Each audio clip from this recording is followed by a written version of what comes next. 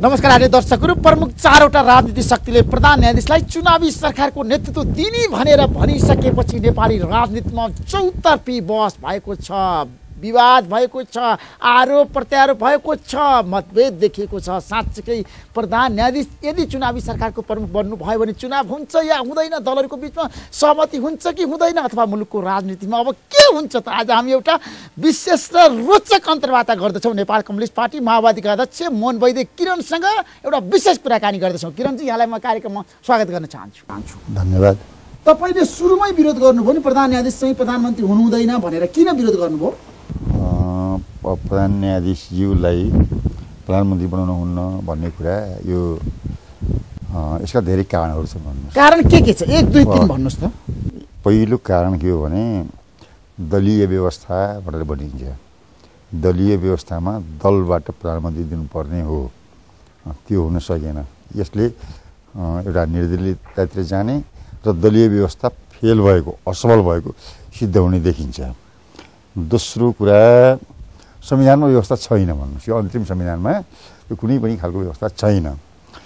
तेस्रो कुरा, यो संसदीय व्यवस्थामा अथवा संसदवादी दलहरूले स्वीकार गर्दै आएको शक्ति पृथकीकरणको सिद्धान्त हो। यसमा कार्यपालिका, न्यायपालिका र व्यवस्थापिकाको एउटा चाहिँ नि यो शक्तिको एउटा के हो भने पृथकीकरण। व्यवस्थापिका त छैन नि त। अब सुन्नुहोस्, यी 3 कारणहरू। चौथो कारण के हो भनेदेखि अब यो देशभित्रका पार्टीहरूसँग सल्लाह गर्नुभन्दा पनि अलिकति चाहिँ कि विदेशीहरूको इसारामा यो हुँदैछ। चौथो कारण त्यो हो। पाँचौँ कारण के छ भनेर भन्नुहुन्छ भनेदेखि अब यी 4 पार्टीहरू र मधेसी समेत 4 पार्टीहरू, अब यी 4 पार्टीहरू असफल सिद्ध भइसकेका हुन्। संविधान सभाको निर्वाचनै गर्नु सके, केही संविधान सभा मार्फत संविधानै बनाउन सकेनन्, होइन? अब त्यो त्यही हो, असफलता सबै त्यही हो। र अहिले संविधान सभा विघटन भएको भन्नुहोस् यतिका भइसक्यो। अब अहिले पनि कुनै रूपरेखा तयार छैन। यी असफल सिद्ध भइसकेका दलहरू अब यीबाट प्रस्ताव गरिएको भन्नुहोस्। त्यसमा पनि अझ मुख्यतः अब यो के अरे एकीकृत माओवादीबाट जुन गरिएको छ, अब यो सबै हेर्दा यो त प्रचण्डजीले प्रस्ताव गर्नुभयो होइन? तपाईँलाई पनि थाहा छ नि त, तपाईँले नि बुझ्नु भयो होला नि किन गर्नुभयो प्रचण्डजी? अब उहाँले किन गर्नुभयो त्यो त म भन्न सक्दिनँ। अब त्यो पनि विचित्र के गर्नुभयो भने महाधिवेशनमा यो प्रस्ताव पारित गर्नुभयो। अब महाधिवेशनमा यस्तो खालको प्रस्ताव पारित गराउने भन्ने खालको कुरा त दुनियाँमा कहीँ पनि हुँदैन। कुरा बुझ्नुभयो? एउटा सहमतिको लागि केही सूत्र त महाधिवेशनले तय गर्न सक्छ, राष्ट्रिय सहमतिको सरकार महाधिवेशनले सक्दैन। किन सक्दैन? केन्द्रीय समिति त्यहाँ बसेर नै गर्न सक्छ। अब त्यो त के हुन्छ भने महाधिवेशनले पास गरेर त त्यसलाई त फेलै गर्नुहुन्न भन्नुहोस् न। एक। दोस्रो कुरा, सहमतिले गर्ने हो कि कसैको महाधिवेशनमा पास गर्ने हो भन्नुहोस् त? प्रचण्डजीले सहमतिको लागि पार्टीमा अनुमोदन गरेर सहमतिको लागि होइन, सहमति भएपछि गर्ने हो कि खै त्यो विवादमा नजाउँ भन्नुहोस्। त्यो विवादमा नजाउँ। प्रधान न्यायाधीश खिलराज रेग्मीलाई जुन किसिमको प्रधानमन्त्री बनाउने भनेको छ नि, चुनावी सरकारको नेतृत्व दिन भनेर 4 दल सहमत भए, यसको पछाडिको रहस्य के हुन सक्छ उसलाई? अब यसका पछाडिको रहस्य त अब मैले भनि नै हालेँ। अब एउटा चाहिँ बाह्य निर्देश हो। कसरी बाह्य निर्देश हुन्छ नेपालको? बाह्य निर्देश त स्पष्टै छ त भन्नुहोस् त। अब जस्तो भन्नुहोस् भारतका कतिपय मान्छेहरूले 1-2 महिना अगाडि नै अब प्रधान न्यायाधीश प्रधानमन्त्री हुँदैछन् भनेर प्रचार गरिराखेको सन्दर्भ छ। एक। दोस्रो कुरा के छ भन्नुहुन्छ भने युरोपियन युनियनवालाहरू अब सबै पार्टीहरूसँग चाहिँ गएर सुशीलजीसँग पनि गएर कुराकानीहरू गरे। ल हामीसँग पनि हिजो आएर कुराकानी गर्दाखेरि प्रधान न्यायाधीशलाई समर्थन गर्नुपर्छ भनेर अब युरोपियन युनियनका मानिसहरूले बगानै भन्नुहोस् ल। होइन, तपाईँको भनाइअनुसार चाहिँ विचित्र खालको कुराहरू भयो। भारतको यसमा हात छ भन्न खोज्नु भएको प्रधान न्यायाधीशलाई अगाडि सार्नमा? भारतको पनि हात छ। अब त्यो प्रमाण तपाईँसँग छ? भारतको हात भएको प्रमाणको कुरा छोड्नुहोस्, यस्ता कुरामा प्रमाण हुन्न। होइन, प्रमाण नभइकन यत्रो नेताले कसरी बोल्ने? प्रमाण देखिनै हुँदैनन्। अब त्यो त छँदैछ त, स्पष्ट छँदैछ त। भारतको चाहिँ इसारामा सब चिजहरू भइरहेका छन्। त्यस कारणले कुरा के हुनुहुन्छ भन्दाखेरि अब यो प्रमाणित हुँदै जाला भन्नुहोस्। एक प्रकारले त प्रमाणित भइसकेका कुराहरू पनि हो, सबैले देख्ने गरिकन अब त्यो हुँदै जाला। अर्को कुरा के छ भन्नुहुन्छ भने अब यो समर्थन गर्ने प्रयास छ। कङ्ग्रेस पार्टीभित्र हेर्दाखेरि पनि अब नेताहरूको एउटा ठुलो हिस्सा र विशेष त युवा नेताहरू सशक्त विरोधमा छन् नेपाली कङ्ग्रेसका। एमालेका पनि माधव नेपालजी सहित एउटा ठुलो हिस्सा अब विरोधमा देखा परिरहेको छ। अब बार एसोसिएसन भन्नुहोस् कानुनको व्याख्याता पुरै एउटा विरोधमा गइरहेको छ। अब सबका सब भन्नुहोस् विरोधमा गइरहेको यो विरोध अवस्थामा गरे पनि तपाईको शीर्ष नेताहरू छन् नि त। शीर्ष नेताहरू भनेर हुँदैन भन्नुहोस्, शीर्ष नेताहरू भनेर हुँदैन। प्रचण्ड, सुशील कोइराला, झलनाथ खनाल, बाबुराम भट्टराईको समर्थन छ। सुशील कोइरालाको समर्थन छैन, मलाई थाहा छ। सुशीलको पनि समर्थन छैन प्रधानमन्त्री प्रधानमन्त्री वास्तवमा छैन। हृदय चाहिँ उहाँको बोलेको छैन, कुरो भन्नु सुशीलजीको हृदय बोलेको छैन। भन्नलाई त उहाँले चाहिँ के ल सहमति गर्नुपर्छ भनेर बाहिर भन्नुहुन्छ भन्ने कुरा एउटा कुरा भयो। नत्र सुशीलजीको पनि त्यहाँ सहमत छैन। वास्तवमा हुनुहुन्छ भनेदेखि एउटा विचित्र कुरा त के भयो भनेर भन्नुहुन्छ भने यो कसैले पार्टीभित्र कसैको चाहिँ मन नरमाउने कुरा अब कहाँबाट आयो, बाध्यता बस एउटा चाहिँ समर्थन गर्नुपर्ने स्थिति छ भनेर भन्नुहोस् भन्दाखेरि त यो त जटिल हो। र यो के हो भनेदेखि राष्ट्रिय स्वाधीनताको रक्षा, राष्ट्रिय स्वाधीनताको कारणले पनि के हो भनेदेखि यो हुन नसक्ने विषय हो। प्रधान न्यायाधीशले न्यायपालिकाको प्रमुखले कार्यपालिकाको प्रमुख हुनु हुँदैन भनिरहनु भएको छ। तपाईँले यदि भयो भने के गर्नुहुन्छ? भयो भने हामीले अस्वीकार गर्छौँ, अरू गर्ने कुरा कसरी अस्वीकार होइन, अस्वीकार गर्छौँ, विरोध गर्छौँ, त्यही हो। विरोधको शैली कस्तो हुन्छ? प्रधानमन्त्री बन्नुभयो भने शैली त कस्तो हुन्छ भन्ने कुरा छोड्नुहोस्। हामीले आन्दोलन गर्छौँ, विरोध गर्छौँ, होइन। कस्तो किसिमको आन्दोलन गर्छ? हामीले शान्तिपूर्ण आन्दोलन गर्छौँ। अनि प्रधान न्यायाधीशको विरुद्ध नै आन्दोलन गर्ने तपाईँहरूले? अब किन नगर्ने त? हामी त अब डेमोक्रेसी हो भनेदेखि त विरोध गर्ने अधिकार त पुरै छ त, गर्छौँ। एक दोस्रो कुरा हामीले किन विरोध गर्छौँ भनेर भन्नुहुन्छ भने हेर्नुहोस्, यो के अरे हाम्रो पार्टीमा होइन यो जुन एउटा 10 वर्ष जनयुद्ध गर्दै आयो, बिचमा आएर अब विभिन्न सम्झौताहरू सहमतिहरू भए। यो बिचमा हाम्रो पार्टीको एउटा ठुलो हिस्सा उहाँहरूसँग असहमत छ, कुरा भन्नुभयो। ठुलो हिस्सा असहमत छ र अब भन्नुहोस् एउटा हिस्सा जसले देशप्रति जनताप्रति बदमासी गरिरहेको छ त्यसलाई साथ लिएर र अर्को पक्ष जसले विरोध गरिरहेका छ त्यो पक्षलाई व्यवस्था गरिएर, त्यो पक्ष भन्नुको मतलब देश र जनताको पक्षमा उठेको पक्ष हो हाम्रो पक्ष, कुरा भन्नुभयो। व्यवस्था गरेर अब नेपाल अगाडि बढ्न सक्छ। किरणजी तर पनि तपाईँको विरोध छ नि, पूर्व आग्री छ भनेर भन्छ नि मान्छे। तैँले पनि तपाईँ भारतलाई मात्रै दोष दिनुहुन्छ हरेक कुरामा, नेपालको राजनीतिमा भारतको हस्तक्षेप छ भनेर भन्नुहुन्छ। त्यो कसैलाई दोष दिने नदिने भन्ने खालको कुरा त कि हेरेर हुन्छ। अब अहिले किन भारतको हात देख्नुभयो तपाईँले? कसरी भूमिका देख्नुभयो? भारतको हात त हरेक कुराहरूमा भारत जस्तो भन्नुहोस् न। अब यसलाई तपाईँले प्रमाण अहिले पनि प्रमाणको कुरा गर्नुभयो। 4 दलहरूको पनि बसाइ थियो, कार्यदलहरू पनि बसिया थिए। सिधै चाहिँ राजदूत जयन्तजी त्यहाँ जानुभयो, के चाहिँ नि त्यहाँ अब निर्देशन अब दिएर आउने खालको कुराहरू भयो। यो त नाङ्गै छैन त, किन जानु परिरहेको छ त्यहाँ लोगोस्। मैले कतिपय मान्छेहरू बुद्धिजीवीहरूसँग सोधेँ मैले यही कुरा भनौँ। कतिपय चाहिँ भारतकै बुद्धिजीवीहरूसँग मैले सोधेँ, मेरो कुराकानी भयो।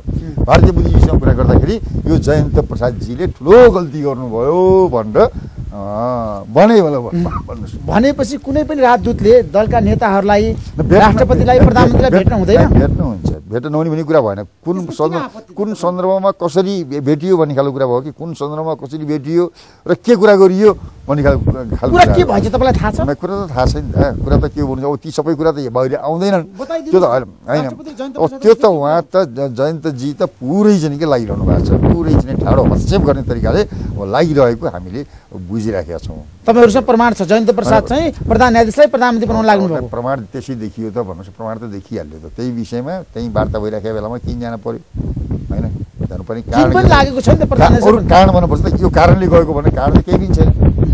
रहस्यमय तरिकाले कुरा गर्नु, तरिकाले चिन चाहिँ लागेको छैन त किनभने यो मामिलामा त चिन छैन। यो मामिलामा त चिन चाहिँ नि भएको हामी पाउँदैनौँ, कुरा भन्नुभयो। यहाँको मामिलामा यसलाई प्रधानमन्त्री बनाऊ, यसलाई नबनाऊ। नेपालको राजनीति घटनाक्रम अथवा यो गत्यारोध अन्त्य गर्नको लागि भारत र हाम्रो एउटै दृष्टिकोण छ भनेर त्यो त एउटा जेनरली हुने कुरा भइहाल्यो। जेनरली भन्ने खालको त आफ्नो मर्यादा हाम्रो अनुसार एउटा नयाँ दिल्लीसँग लैनचौर र हाम्रो बिचमा पनि संवाद भइरहेछ भने उहाँले भन्नुभएको थियो। किरणजी रिपोर्टर्स क्लबमा बोल्नु संवाद गर्छन्, कुरा भन्नुभयो, संवाद गर्छन्। अहिले चिनियालाई चाहिँ नमुछौँ, कुरा भन्नु होइन। चिनियाहरूले त्यस्तो चाहिँ उनीहरूको हस्तक्षेपको नीति, कुरा भन्नुभयो। चीनले चाहिँ नेपालको राजनीति हस्तक्षेप गरेको छैन भन्न खोज्नु भएको छ। कसरी गरेछ त्यसलाई भन्नुहोस् त, कसरी गरेछ यो मामिलामा? अहिले कहाँ कसरी हस्तक्षेप गरेछ? त्यसकारण भारतले मात्र हस्तक्षेप गरेर चीनले केही पनि गरेछ? यो मामिलामा गरेको छैन भन्नुहोस्। अब गरेको हामी देखेका पनि छैनौँ। र चीन र अर्को कुरा पनि छ यहाँनिर हेर्नुहोस्। अरू कुरा के छ भन्नुहुन्छ भनेदेखि अब भारतले त हस्तक्षेप गर्यो। यहाँका नेताहरू जसले आफूलाई चाहिँ शक्तिशाली देखाउने कोसिस गर्छन्, होइन, पुरै मान्छन् यो विचित्र पर्ने कुरा भयो त। अब भारतलाई पनि के भन्ने ल भन्नुहोस् त। भारतले त कुनै मुलुकले त त्यसो गर्नु नपर्ने हो कुरा भन्नुहोस् है। कुनै मुलुकमा आएर त्यसो गर्नु नपर्ने हो। त्यो आफ्नो एउटा चाहिँ मर्यादामा रहनुपर्ने खालको कुराहरू हो। उनीहरूले मर्यादा त पालन गरेनन्। अब यहाँका चाहिँ नि अब सेवकहरूले कुरा बुझ्नु मन परि नपरि पुरा चाहिँ नि एउटा मालिकको देखिहाल्यो त कसले गरेछ भन्ने खालको कुरा त अब जुन पार्टीहरूले प्रस्ताव राख्छन्, जुन पार्टीले मन नपरे पनि हो भन्छन्, तिनै पार्टीहरूले गरेछन् नि त। झलनाथजीले गर्नुभयो होइन, झलनाथजीले गरेको प्रष्टै अब देखिहाल्यो भनेर भन्नुहोस्। यतापट्टि चाहिँ अब प्रचण्डजीले गरिहाल्नुभयो होइन, अब त्यो कुरोले प्रष्ट देखिहाल्यो। अब सुशीलजीले पनि मन नपरि हो भन्दै हुनुहुन्छ, भित्र त मन परे देखिन्न हेर्नुहोस् हो। अब मधेसी अब मोर्चाका नेताहरूले पनि ल हो यही हो भनेर भन्दै जानुभएको छ होइन। त्यो त चाहिँ देखेकै छ त। उहाँहरू सुन्नुहोस्, उहाँहरूले के गर्नुपर्ने भने हामीले बारम्बार भन्दै आइरहेका छौँ। हामीले बारम्बार के भन्दै आइरहेका छौँ भने बसौँ न त, समाधान त छ त, समाधान किन नहुने, समाधान छ, हामीहरू बसौँ, हल निकालौँ। प्रचण्डले यो प्रस्ताव ल्याउनु भयो नि, जसरी प्रधान न्यायाधीशलाई प्रधानमन्त्री बनाउने प्रस्ताव, चुनावी सरकारको नेतृत्व दिने प्रस्ताव, यो त प्रचण्डको आफ्नो प्रस्ताव भनेर भारतको प्रस्ताव हो र। अब आफ्नो प्रस्ताव भनेर चाहिँ तब कसरी भन्ने हेर्नुहोस्। अब ल्याउनु त उहाँले ल्याउनु भयो हो। र जस्तो मैले भने नि 2-3 महिना अगाडि नै केही मान्छेहरूबाट भारतको निर्देशन चाहिँ नि प्रधान न्यायाधीशलाई प्रधानमन्त्री बनाउने छ भन्ने खालको कुराहरू आइरहेको थियो। त्यो कुरा कसैले वास्ता गरेनन् हेर्नुहोस्, केही समय त वास्ता गरेनन्। कुरा त साँचो पो रहेछ त हो। त्यो भावनाले फेरि प्रचण्डजीले अब कसरी भन्नुभयो भन्नुहुन्छ भनेपछि एकदम यस्तो फर्मुला म ल्याउँदैछु, यस्तो सूत्र ल्याउँदैछु, अब त्यो मान्नै पर्छ, सञ्जीवनी बुटी मान्नै पर्छ उहाँले भन्नुभयो, मान्नै पर्छ भन्नुभयो। अनि त्यहाँबाट कस्तो रहेछ त्यो मान्नै पर्ने, त्यो त थाहा भएन हेर्नुहोस्। अनि पछि चाहिँ बाबुरामजीले पनि नत्ती लगाएर यी दलहरूलाई ल्याउँछु भनेर भन्नुभयो। त्यसको विरुद्ध अब त्यहाँ चाहिँ झलनाथजी पनि को बोल्नु भएको छ है, हामीले पनि नत्ती लगाउँछौँ भनेर भन्नुभयो। आखिरमा आएर त उहाँहरू त निरीह चाहिँ नि होइन, निरीह चाहिँ के भएर जानुभयो भनेपछि राजनीतिक दलका नेताहरूको हैसियत देखियो हेर्नुहोस्। कुरा भन्नुभयो, राजनीतिक दलका नेताहरू देखियो, विरोध त गरिराखेका छौँ त, विरोध गरिराखेका छौँ। अब यो गलत हुन्छ भनेर भनेको छौँ हामी मात्रै होइन, सब सारा दुनियाँले भनेको छ। कस्तो कुरा गर्नुहुन्छ, दुनियाँले भनेको छ। अब सुन्ने नसुन्ने त सुनेका छन् सुन्नेले, अब सत्तामा भएकाहरूले चाहिँ सुनिराखेका छन्। तर त्यसको हेर्नुहोस्, यसको नेताहरूले जुन बदमासी गरिराखेका छन्, यसको ब्याजको स्याज नेपाली जनताले उठाउँछ। कसरी उठाउँछ? नेपाली जनताले बहिष्कृत गर्छ यिनीहरूलाई, नेपाली जनताले बहिष्कृत गर्छन्। कसरी बहिष्कृत? उनीहरू नै शक्तिशाली छन्। कसरी शक्तिशाली? हेरौँ हिजो सुन्नुहोस्, राणा कालमा चाहिँ राणाहरू चाहिँ 104 वर्षमा राणाहरू शक्तिशाली थिए, 30 वर्षमा पञ्चायती शासन शक्तिशाली थियो। कुरा बुझ्नुभयो, शक्तिशाली र अशक्तिशाली यो कुरा नगर्नुहोस्। इतिहासको कुनै कालखण्डमा कुनै शक्तिशाली छ भने अर्को कालखण्डमा त्यो पुरा चाहिँ के भन्दा शक्तिले जे गरे त्यही भएको छ अहिले त हो। त्यो फाँसीवाद हो। त्यो कुरा बुझ्नुभयो, त्यो फाँसीवाद हो, त्यो तानाशाही हो। यी 4 दलहरूले 106 जनालाई अवज्ञा गरेर कुरा बुझ्नुभयो, संविधान सभामा चाहिँ के अरे एकदम विवाद समाधान उपसमिति बनाएका छन् अड्काएर पुरा लैजाने यिनको त हेर्नु देखियो। कुरा बुझ्नुभयो, यिनी 4 दल के कस्ता दल हुन् भन्ने खालको कुरा देखियो। पण नेपाली राजनीतिमा हामीले वस्तुनिष्ठ भएर विश्लेषण गर्दाखेरि किरणजी 4 दलले जे भने त्यही भइरहेछ अहिले त। हुँदैन होला, एकछिन होला भयो, सुन्नुहोस्, एकछिन होला भनौँला नि, तपाईँको चाहिँ खेलदारलाई नबनाउने भन्ने खालको कुराहरू भएन। तर सुन्नुहोस्, मूल्य मान्यता चाहिन्छ नि, राजनीतिको मूल्य मान्यता।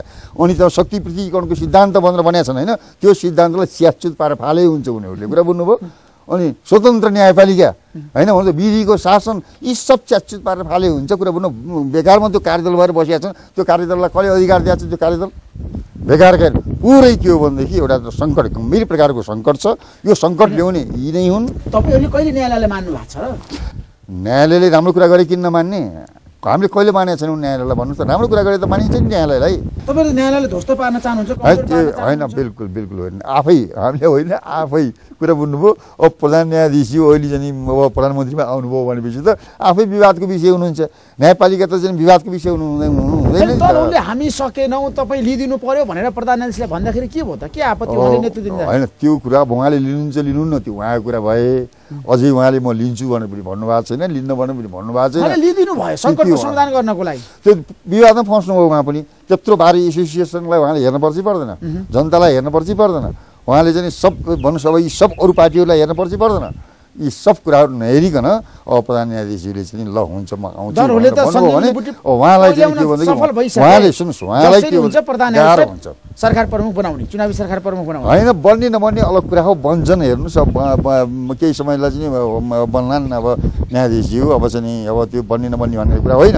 समस्याको समाधान कसरी हुन्छ, देशले एउटा राजनीति निकास पाउँछ कि पाउँदैन, एउटा चाहिँ नयाँ संविधान बन्छ कि बन्दैन, नयाँ संविधानले नयाँ नेपालको एउटा मार्गचित्र चाहिँ अब तयार पार्ने काम गर्न सकि सक्दैन, जनताका समस्या समाधान हुन सकि सक्दैन, यावत कुराहरू छन्। अहिले त चुनाव चाहिएको हो नि त मुलुकलाई, त किनभने चुनाव चाहिएको हो नि, संविधान सभाको निर्वाचन चाहिएको छ, त्यसको लागि चुनाव मात्रै होइन। हेर्नुहोस् चुनाव त पञ्चायतको कालमा पनि हुन्थ्यो, चुनाव मात्रै होइन, कस्तो चुनाव, संविधान निर्माण हो संविधान यो तरिकाले नयाँ संविधान निर्माण हुने हामीले आशा र अपेक्षा बिल्कुलै गर्नै सक्छौँ। अनि भयो भने कस्तो बन्छ हेरौँला नि त, भयो भने त हेरौँला नि त, भयो भने हेरौँला। तर के भने अहिलेसम्मको स्थितिले अब राजनीतिक दलले सुन्नुहोस् न, राजनीतिक दल त्यो राजनीतिक पार्टीहरू जिन्दगी त्यसैमा सर्वस्व गर्दै आइरहेका छन्, समर्पित भएर आइरहेका छन्, उनीहरूले नसक्ने। मैले त भनिहालेँ हेर्नुहोस् यहाँ कुरा के गर्नुहुन्छ भनेदेखि अब यी राजनीतिक दलहरूले त हामी राजनीतिक दल हौँ भन्ने उहाँहरूको पहिचान ध्वस्त भयो कि, उहाँहरूको पहिचान ध्वस्त भयो। उहाँहरू निर्दलीयतातिर गए हुन्छ कुरा बोल्नुभयो, अब चाहिँ निर्दलीयतातिर गए हुन्छ, 30 वर्षको पञ्चायती शासनको मोडेल अनुसार उहाँहरू गए हुन्छ, या त अब देश निर्दलीयतातिर गयो या फाँसीवादमा गयो। हेर्नुहोस् कसरी गएन ल भन्नुहोस् त, कसरी गएन। यी दलहरूले राजनीतिक दलहरूले निकाल्न नसक्ने आफूले, अनि राजनीतिक दल भनेर चाहिँ किन बसिरहेका छन् त नि, हामी निर्दल हौँ भनेर भन्नु पर्यो। विकास निकाल्नको लागि पहल त गरिरहेछ नि, के पहल हो त्यो पहल आफूले सहमतिको लागि। सुन्नुहोस् राजनीतिक पार्टीहरूका बिचबाट प्रधानमन्त्री दिन सक्नु पर्यो होइन, दलहरूको पहिचान त्यही हुन्छ, आउनुहोस् न यहाँ सुन्नुहोस् न, के मान्नुहोस् अब स्वीकार गरेन नसक्ने राष्ट्रपतिजीले के भन्नु भने 38-1 भन्नुभयो, 38-2मा जानुहोस् त, किन नजाने 38-2मा नगए हुन्न? कसरी जाने 38-2मा? किन नजाने, कसरी नजाने, के हालत के कारणले तपाईँको 38-1 भनेर भन्नुभयो उहाँले? राष्ट्रपतिज्यूको पनि सुन्नुहोस्, राष्ट्रपतिज्यूको पनि ठिक भएन भन्नुहोस्, उहाँले यदि 38-1मा जानुहुन्छ भने 38-2मा जानुहुन्छ कि